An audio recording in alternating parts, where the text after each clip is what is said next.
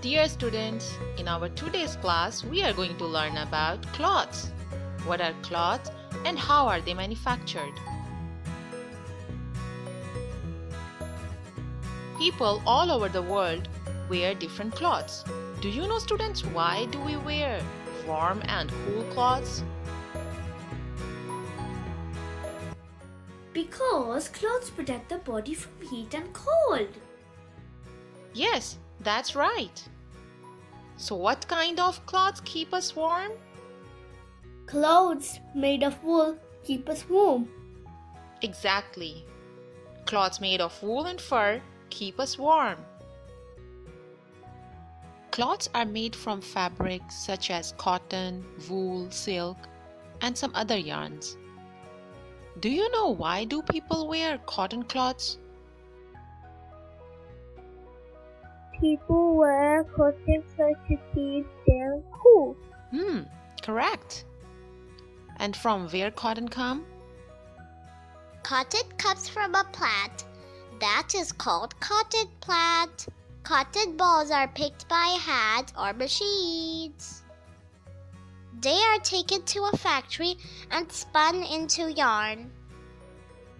That's right.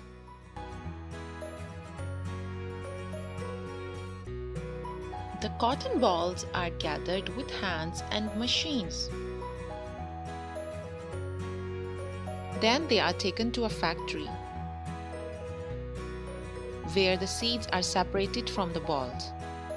Then cotton moves through dryers and cleaning machines to remove dirt and to make it clean. Cotton fibers are separated and assembled into loose strands, and spinning produces yarn.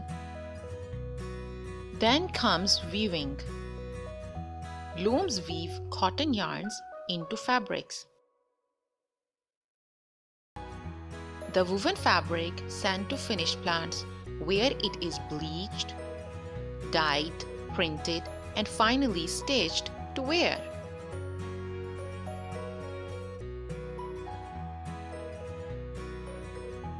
Now, do you know from where does wool come? Wool comes from sheep.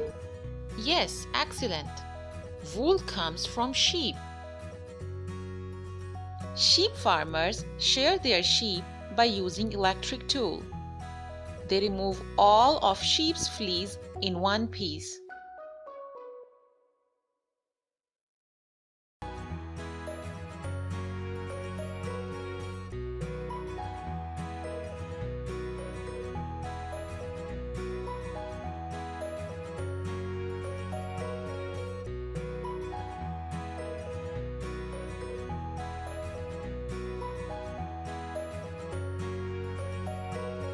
Then wool is washed to remove dirt. In next step, wool spinned into yarn. And finally weaved into sweaters, coats, shoes, and other stuff. So who is gonna tell me from where we get silk? Silk comes from silkworm. That's right. Silk comes from silkworms. Silkworms arises after egg crack. They feed on mulberry leaves. In the next stage, silkworms spin a protective cocoon around itself. It is the size of small cotton ball and is made of single thread of silk. These cocoons are plunged into boiling water and unwind the silk thread.